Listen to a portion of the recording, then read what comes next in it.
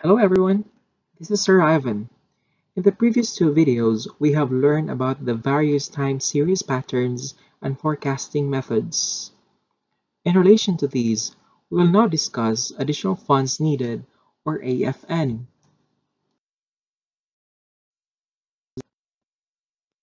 Additional funds needed, or AFN, is the total amount of external financing needed to support a company's growth. An increase in sales typically requires an increase in assets, and these assets are financed either internally and/or externally. Internal sources include spontaneous liabilities and retained earnings. If internal sources are not enough to support the company's growth, the company needs to obtain external financing.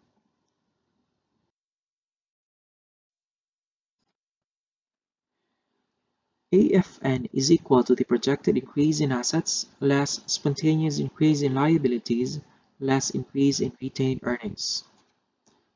Based on the formula, there are 5 key factors that determine the need for external financing.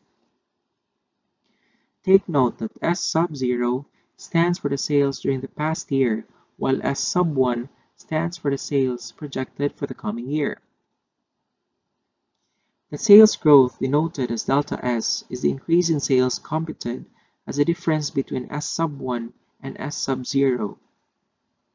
Generally, the higher the expected sales growth, the greater will be the required increase in assets.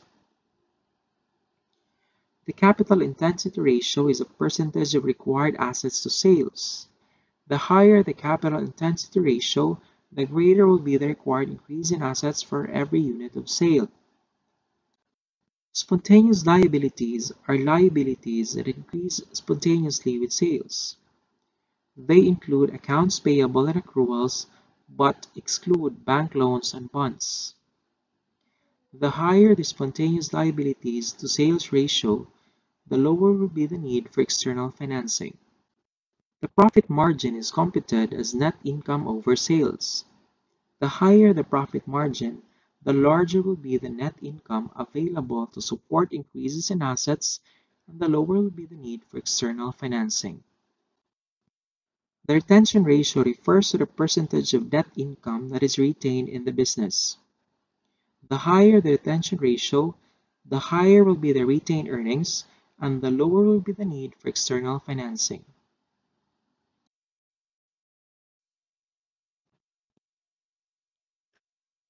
Suppose that a company has the following figures.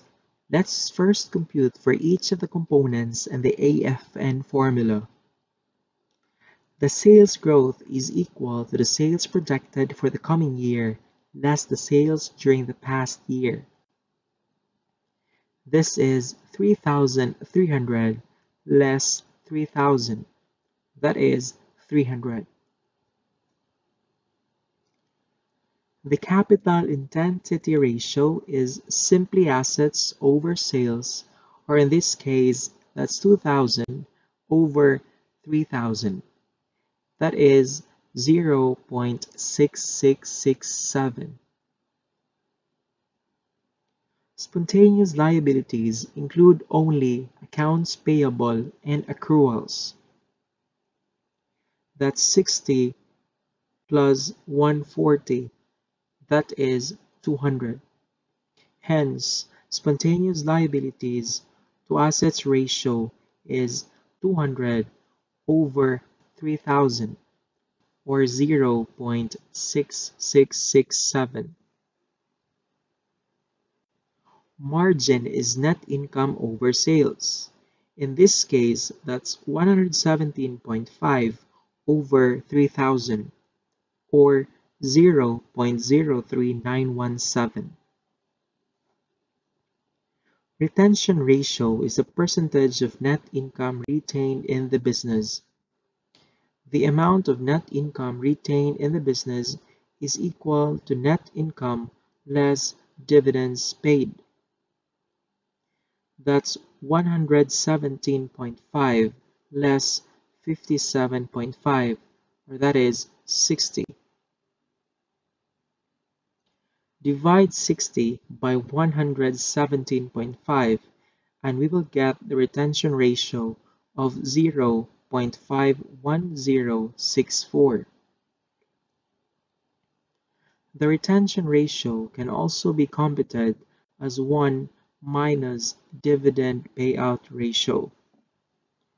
That is 1 minus 57.5 over 117.5. Now we plug these components into our formula.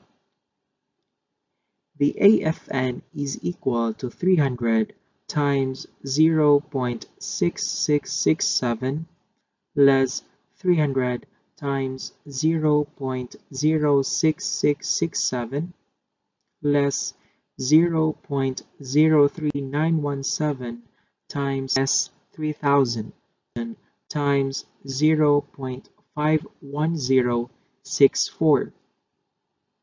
We should get 114.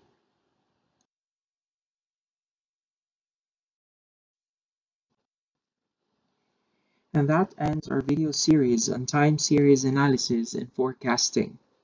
Congratulations on making it until the end. As always, you can ask your questions in your designated Facebook group. Goodbye.